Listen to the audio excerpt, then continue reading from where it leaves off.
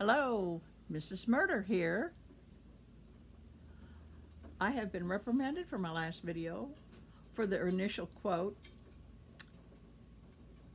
It was a dark and stormy night. I was standing on the deck. The captain said to me, "Tell me a story, my son," and so I began. It was a dark and stormy night. I had that all wrong. I left off dark and stormy night, but I was reviewing stormy. This week I'm reviewing John Sandford's Deadline. And initially beginning this book, I went, oh, I'm never going to be able to read this book because I do not want to read about animals that are dog-napped, stolen, and this whole village in southern Minnesota is having their animals stolen, and they're afraid they're selling them for experiments to a lab or making money off of them, or some kind of puppy mill. Anyway, the whole town called in, and Virgil Flowers is going to find the culprits. And he goes to the area where a lot of dogs have been heard yapping very early in the morning, and it winds up I felt like I was in, I don't know, the hills and mountains of Arkansas. I shouldn't say Arkansas, that's too close, but maybe Mississippi, or where they go way back up in there, and people are very living in the mountains, and kids are running wild, and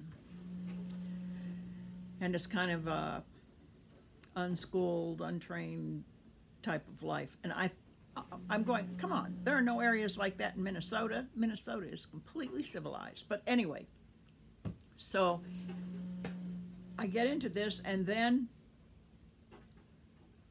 the murder occurs. So we have a murder, and he goes in to investigate the murder, and then it's a member of us. It winds up involving the school board, and I went, okay, all right, school boards are great. They aren't going to be corrupt, and the whole thing follows a line of investigation that is absolutely fascinating. Should be impossible, but as always, there's plenty of everything in this book. There's intrigue, it's exciting, and I don't know. I'm glad that I finished, and by the time I finished it, I really liked the way it finished. I liked following the story along. It just moved right along, and I couldn't wait for my vlog to pick up the next book, so I'm already picking up the next Virgil Flowers. I have to turn my head and find it. Oh, sorry to turn my back on you while you were sitting there so patiently. John Sandford's Escape Clause, and this is really going to be good. I've already started it. You'll have to wait until next week to find out anything about it, but I try not to be, I don't want any spoiler alerts, so I'm trying just to say, if you pick up a Virgil Flowers by John Sandford, any of the books, it's really fun. I like following them through consecutively because some parts of it refer back to previous sections in the book. And some of my books I'll be reviewing just the whole series.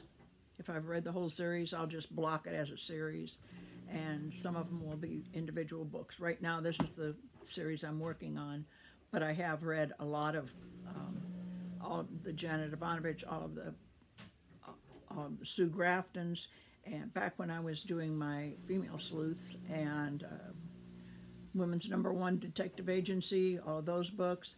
I've followed through a number of things. This is the first time I've gotten into someone that's quite this fast-paced, fast-moving, exciting, thrilling, and like I said before, in wonderful, beautiful Minnesota.